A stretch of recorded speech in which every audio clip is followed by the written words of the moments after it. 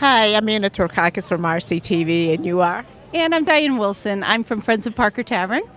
Can you tell us a little bit about your organization? Oh, certainly. Friends of Parker Tavern is the group affiliated with the Reading Antiquarian Society, who's responsible for maintaining the Parker Tavern and maintaining the mission of the Antiquarian Society, which is to promote Reading's history and provide educational opportunities for people to learn about the town's history. So today we're here at the street fair because the tavern is going to be 325 years old next year, and that will coincide with the town being 375 years old. So we want to make sure that everyone is aware of the upcoming celebrations, and we are also here today to promote a project that has been started in conjunction with Reading 375, which is a project called If This House Could Talk.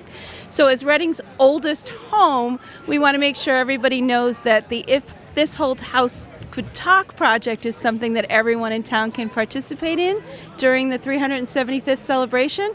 So we're encouraging people to sign up for some workshops that we're going to have this winter, learn a little bit more about their home's unique history, and then have those posters and signs out around town during the celebration week so that everyone in every little neighborhood can feel like they're part of the celebration. Oh, that sounds really interesting. Yeah, it's making me want to do it. Can you tell us how somebody could get in touch with you or your organization? Absolutely. Well, so you can find out more about Friends of Parker Tavern by visiting friendsofparkertavern.org. And then the If This House Could Talk project has an email address, which is, I believe it's ifthishousecoulddtalk@gmail.com. But I'd have to check that one.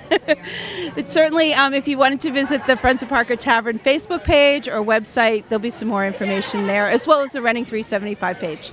Are there any tours that you have any days of the week? Well, so the tavern is open on Sundays from 2 p.m. until 5 p.m. from May through October, and the curators that live there are more than happy to give people a tour of the tavern itself, which features a a Revolutionary War component, as well as a more 1800s Civil War part of the house, and then the grounds as well.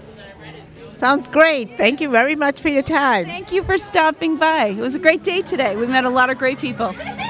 Thank you.